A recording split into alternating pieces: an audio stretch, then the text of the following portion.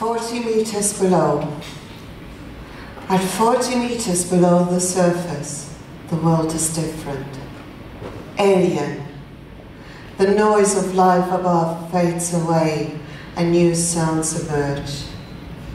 You hear corals crackling, the faint crunch of fish grazing on rock, and your own breath echoing in your ears. In, out.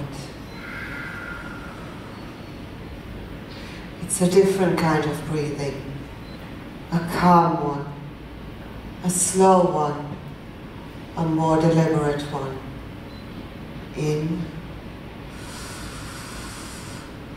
out. Your bubbles drift upward toward the light, and you're profoundly aware of your depth and the vastness above you. The power the ocean holds over you is undeniable. The deeper you go, the more colors disappear. Reds vanish first, then oranges and yellows, until only blues and violets remain. It's beautiful, peaceful, but haunting.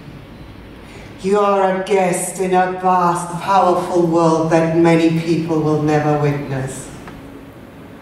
That was my deepest dive. I remember it vividly. The fear and excitement rushing through my body the further I descended into the unknown. I felt small, humbled. You become part of something bigger, older, more powerful and far more fragile. Because down there, everything feels fragile.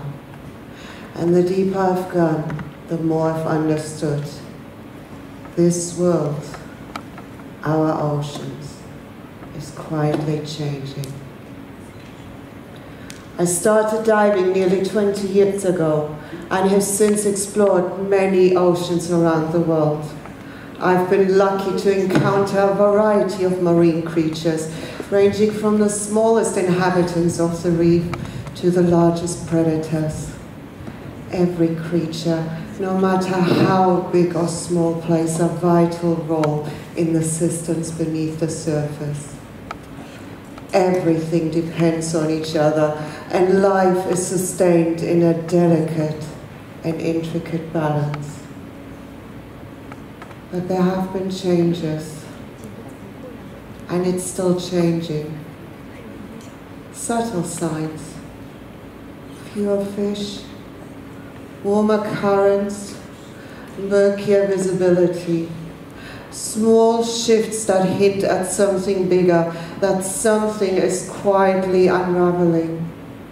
The change isn't dramatic like a wildfire or flood. It's subtle, but it's steady, and it's spreading. You start to realize that climate change isn't coming. It's already here.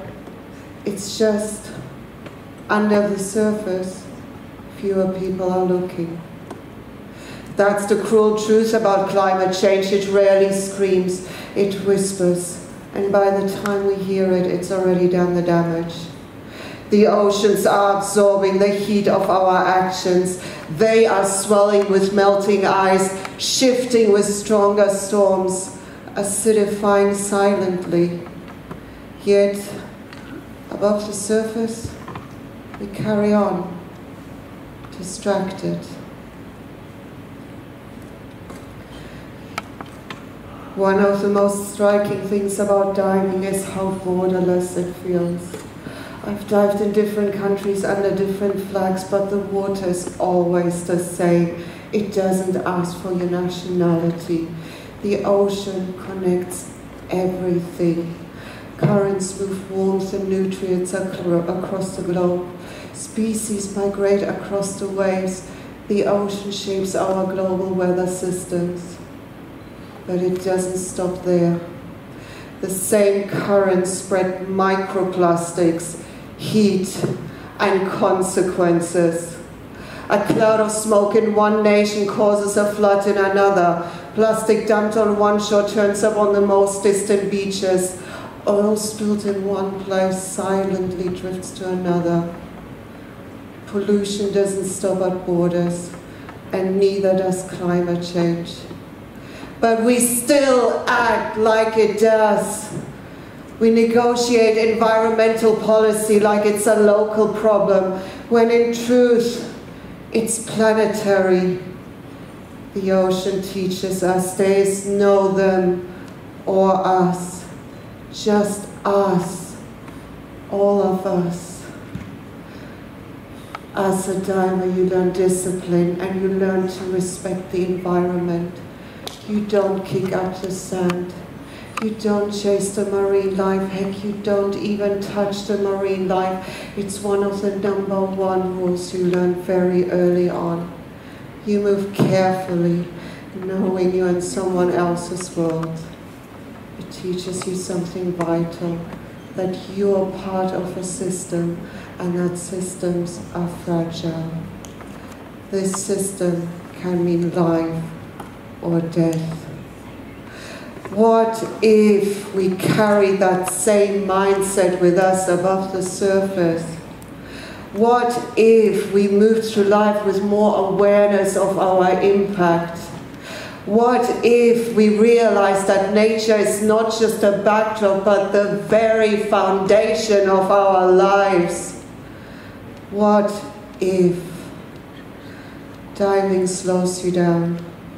It teaches you to notice. And that's exactly what our planet and the system we all depend on needs from us right now. The system that keeps us alive.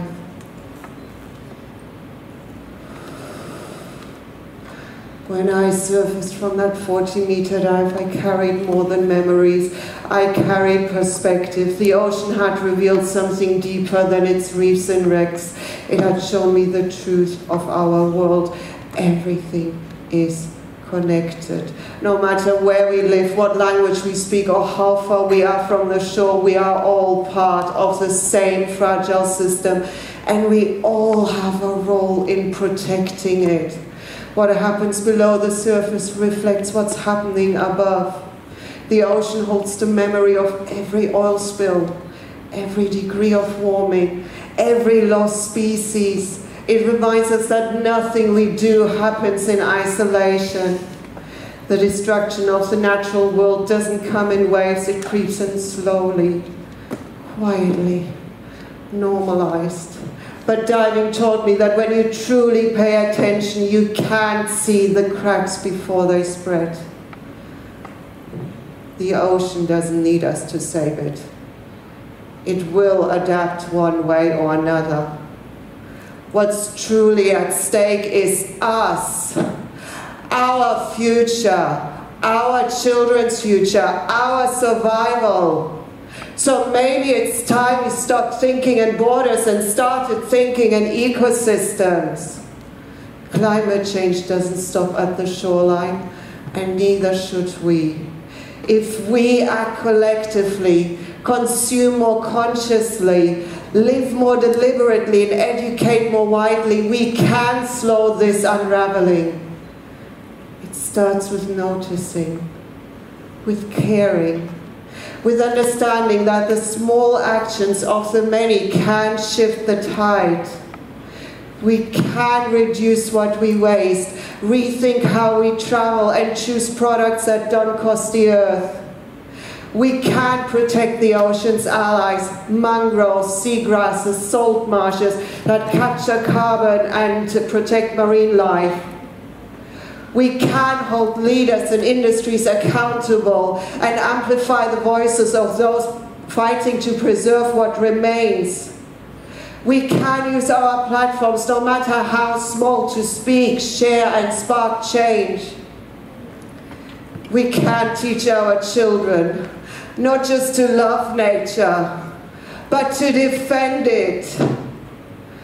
Because apathy is as dangerous as pollution, and silence as harmful as the rising seas. This moment calls for more than awareness.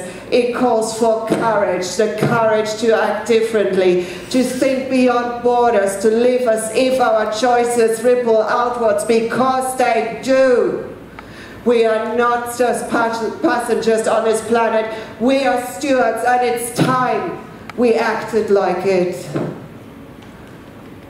The ocean is still breathing, still alive, still waiting, and we still have time, just enough to protect what matters the most, but only if we dive deep together. Thank you.